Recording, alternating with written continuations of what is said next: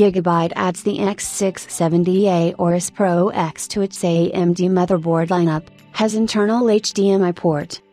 Yesterday Gigabyte revealed a pair of AMD B650 motherboards in white, silver, and today the company has added an entirely new X670E model using the same color scheme.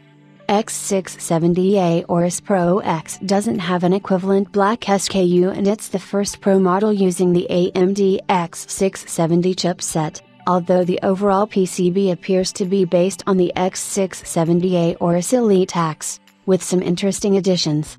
The obvious changes include a key 5.0 x16 slot, courtesy of the X670E AORUS Pro X using the E version of the chipset, and this also means dual key 5.0 and MIM.2 slots, as well as a pair of key 4.0 For some reason, Gigabyte also changed the 2.5 Gbps Ethernet chip from Realtek to Intel, but the specific model isn't mentioned. Wi-Fi will apparently be via a Qualcomm QCN CM865 module, or an MTK, AMD MT7927/RZ738 module, both options supporting 320 MHz wide Wi-Fi 7 channels and Bluetooth 5.3. Gigabyte has also thrown in 3 extra fan headers, as well as headers for external temperature sensors.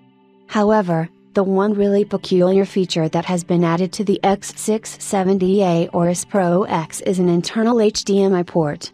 The internal port appears to be limited to 1080p30, and it's intended for use with a smaller display mounted in windowed cases for diagnostics data, and we believe this was a feature ASRock was first with, if memory serves.